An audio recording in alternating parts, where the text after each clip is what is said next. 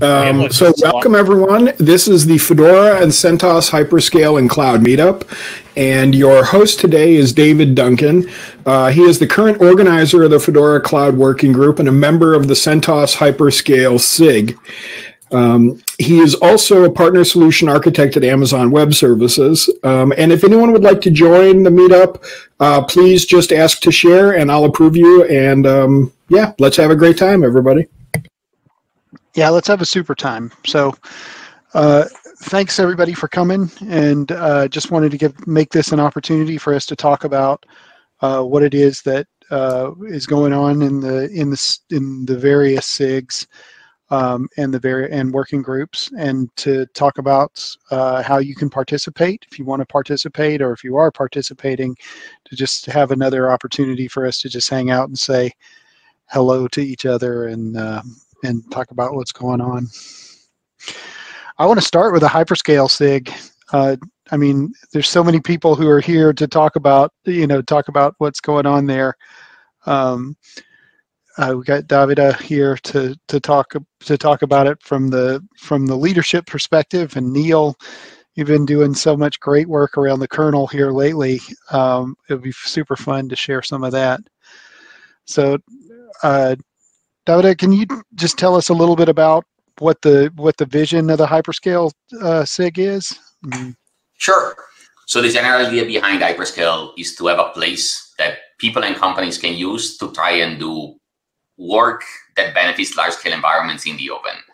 There's lots of companies that use Fedora and CentOS in large-scale environments, and all of these companies tend to kind of reinvent the same stuff in-house in a way that rarely gets out of this walled garden. So the idea is to try to move a lot of this work out in the open so that people can contribute and benefit, because there's no point in everybody reinventing the same stuff all the time, and also trying to advance the state of the art, make it easy to have a space for people to experiment, to try with new technologies, see if things can work out, and then generally improve things there.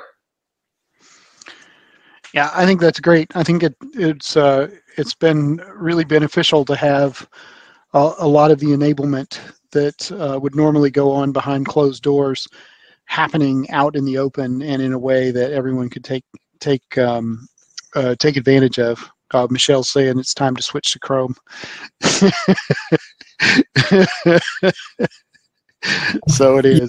I saw Michael's request show up for moderation, and I clicked on it to approve, but I guess it didn't sync up with his browser or something, so hopefully we'll get this fixed. Yeah, there's some... Can you actually see my camera? Because Michelle was... Yeah, I can see you. I can see you. You look fine. It's on his side that something is wrong then. Yeah, I don't, I saw the request from Michael come in and I approved it, but then I guess it didn't go back to his browser, so. Yeah, this thing works way better if you use Chrome than Firefox, at least for me. Yeah. So, so then I think the next thing I want to talk about is where are we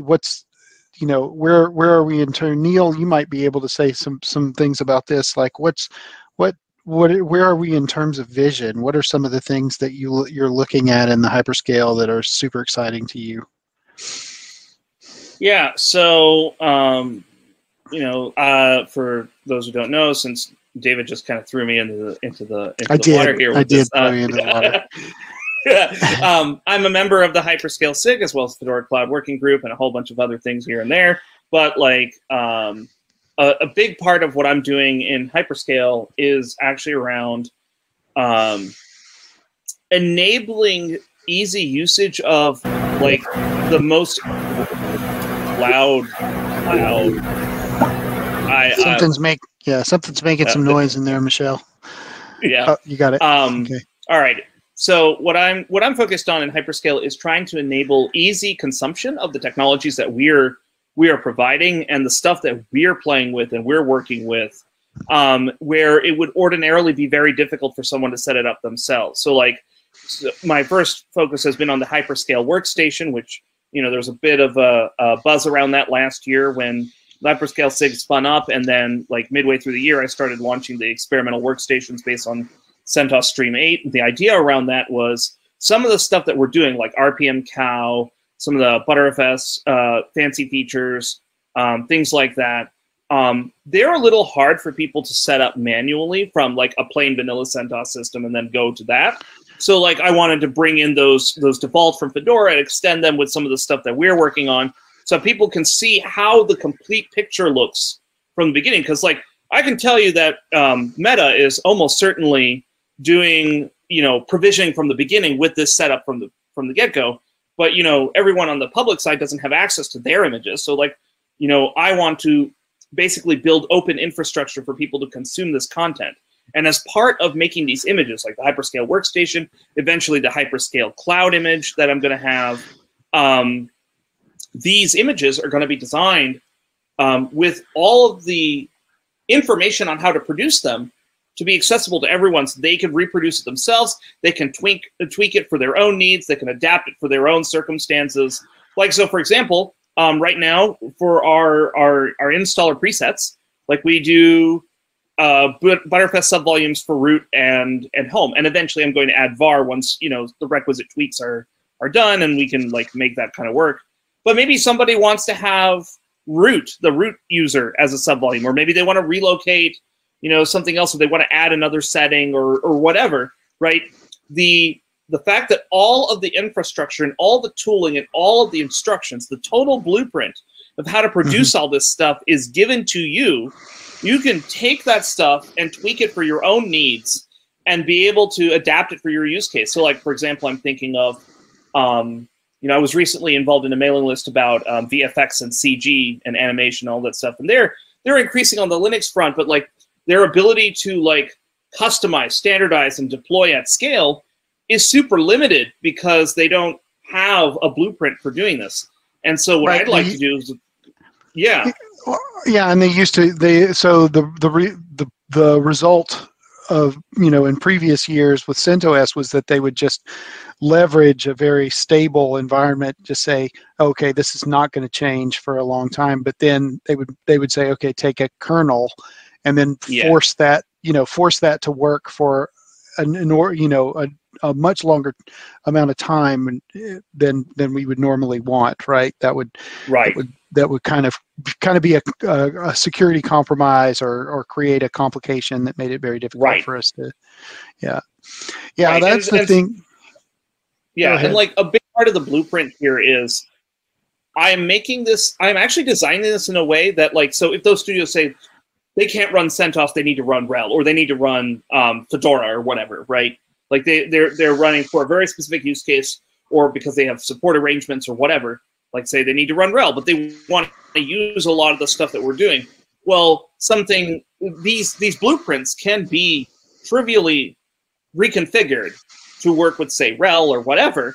And I've been making overtures to other SIGs in the CentOS community, like the Kmod SIG. If any of you are on Twitter and following me on Twitter, you may have seen me tweet out a picture last night of my desktop running vanilla CentOS 9 with Butterfest enabled and working.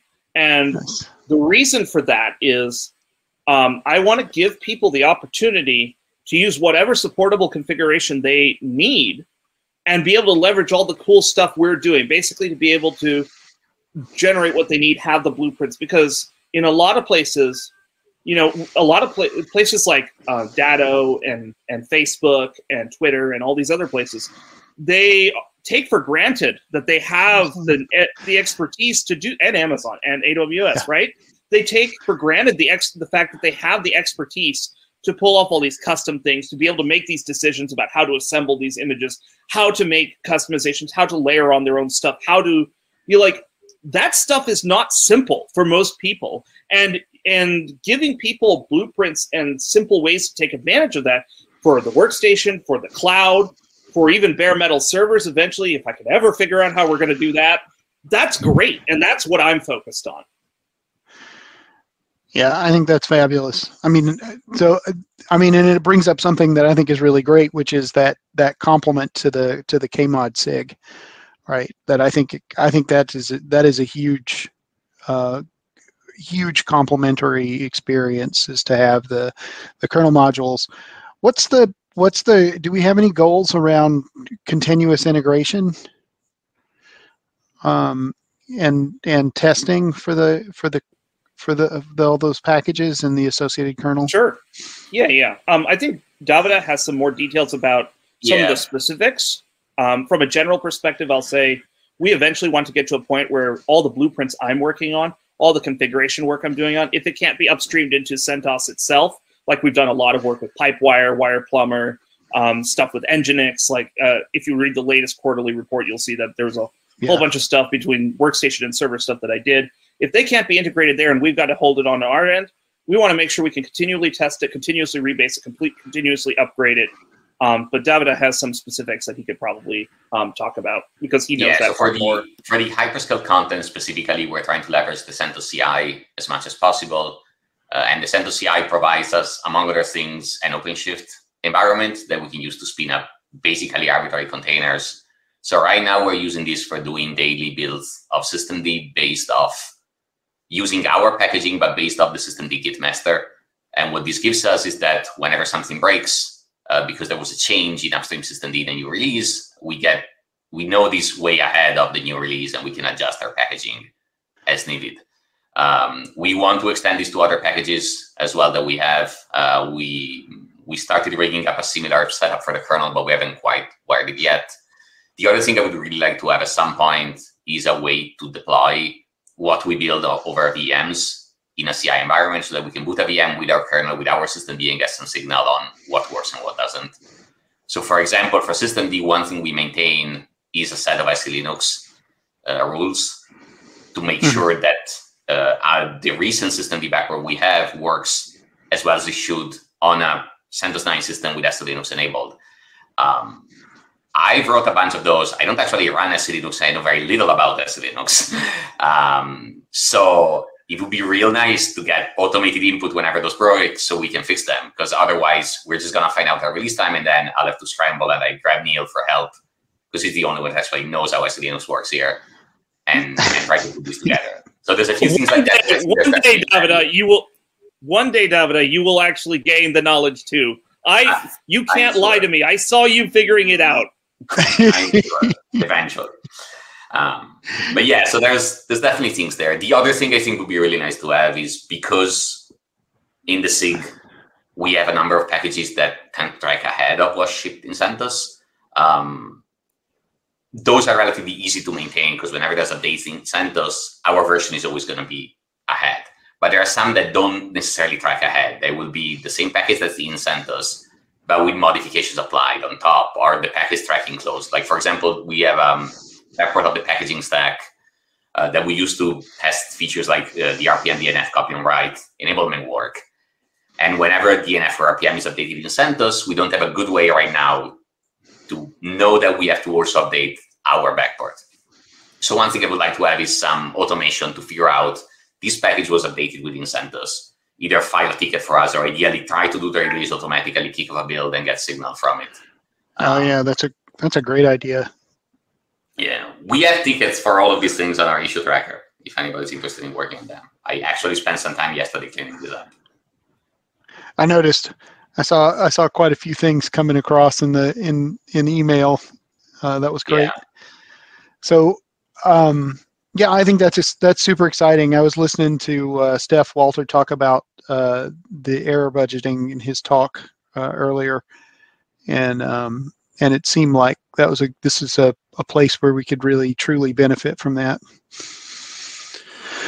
So yeah, Neil, I'm super excited about Metal, right? Having full Metal support, but obviously, yeah.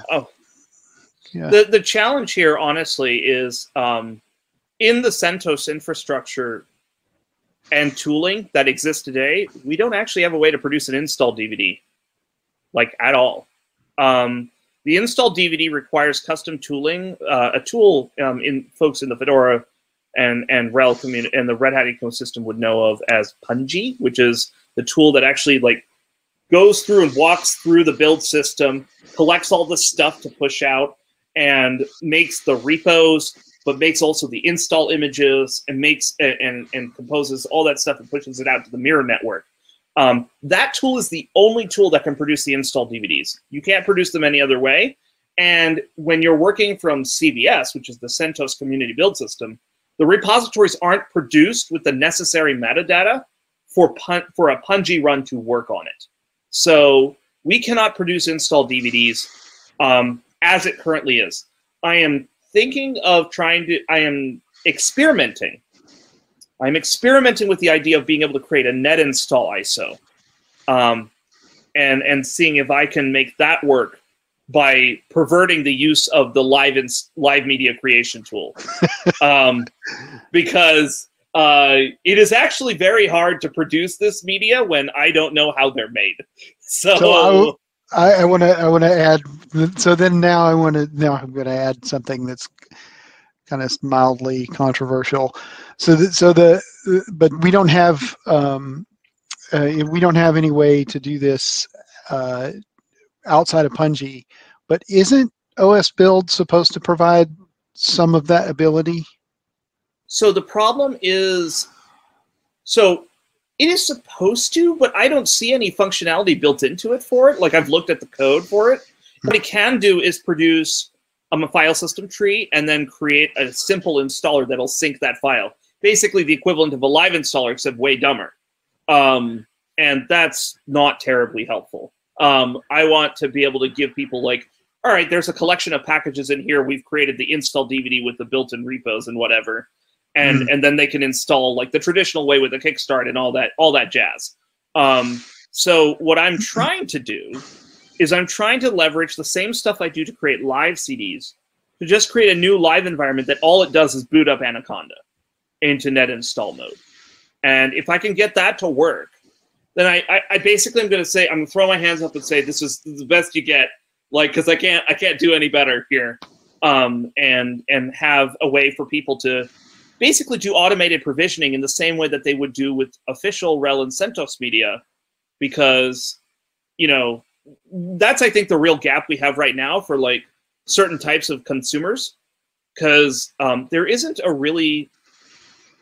great way to use cloud images to install onto bare metal. At least not one that I know of. Yeah. Well, okay, there is a couple, but, like, they're not packaged in Fedora and in EPEL yet. Although, if someone's interested, for example, I think there's a tool called Metal as a Service, and I think one of its defining qualities is that it uses Cloud Init to provision bare metal systems. And it supports CentOS in the open source, open core version. If someone were to package that in Fedora and EPEL, we could actually put that as part of our Hyperscale roadmap. Yeah, absolutely. Hey, Tomas, thanks for joining us. Hello. Yeah. Did you have a question or something you wanted to talk about? No, I'm just joining, trying to figure out what's going on. Well, yeah, just trying to talk a little bit about what's going on in the hyperscale world, and then I thought, you know, we've got a few minutes left. Would love to talk a little bit about cloud too. I mean, so obviously, you know, all of this work ends up giving us virtual machines. Those virtual machines function in many different ways in cloud, but also we have a couple of groups, you know, a couple of working groups for that as well. We've got the CentOS Cloud Image group, and then we also have the Fedora Cloud group. We don't have a Fedora Hyperscale group just yet, Neil, do we? No, we don't yet. I think Michelle and I, before the summer, Michelle and I will wind up creating a Fedora Hyperscale. I don't know what we're going to do yet there, but I think it's going to exist simply because we already do, as part of a lot of the CentOS Hyperscale work, we do a ton of work in Fedora. And it might make sense to incorporate that into a SIG anyway for organizational purposes and to just kind of clarify where some things are going on. Because right now it's like kind of spread out everywhere, and it's just kind of happening randomly. And bringing that together in CentOS was clearly good for us. It might also make sense for us to do that in Fedora too. Yeah, I think it very well could. One of the things that I thought would be really helpful is being able to produce some much more upstream versions of the of some of those modules, right? So having that as a sort of a pre-release would be ideal, is to know that those, where the problems and the bugs are in the Fedora releases, versus trying to determine what they are, after we'd expect them to be stable, right? Or yeah, I could easily see us maybe, as a starting point, the Fedora Hyperscale could just be the analog of CentOS Hyperscale that does everything against, for example, ELN and Rawhide. yeah. Because one of the things I want to avoid in Fedora is I want to avoid us having more special variants that are just doing these things. I want the technology we're doing in Fedora to be integrated into the distribution proper and shipped with everyone and getting the maximum amount of value for the community. So the focus would be a little different than what we do in CentOS.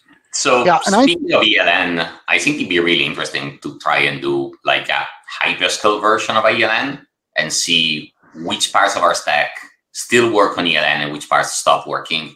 Because I think that's something I'm personally interested in, because I want to use ELN within Facebook as a way to get like a preview of the future of what might be coming down the pipe for CentOS, so we can plan ahead. But it's something that I think would be generally useful in terms of like, oh, we found out that this change that was applied in Fedora 38 or something is impacting our backports or our kernel work or our whatever. And then we can like either course correct on our side, or we can provide feedback on the Fedora side. And I think everybody benefits from this. Yeah, you can just make Michelle run it. Yeah. Just on this server. Well, and also, right, this at the end of last year, Amazon announced that Amazon Linux is based on Fedora now, right? So Fedora, and while I'm hoping AWS will participate more and pull more from Fedora Cloud into Amazon Linux, like cross my fingers here, because we did a lot of good stuff in Fedora Linux 35 that I want to see in Amazon Linux 2022 final. Yeah. But it might actually make sense for, as part of Hyperscale, Fedora Hyperscale, we actually bring those configurations in as well and make sure that those things are actually like being validated.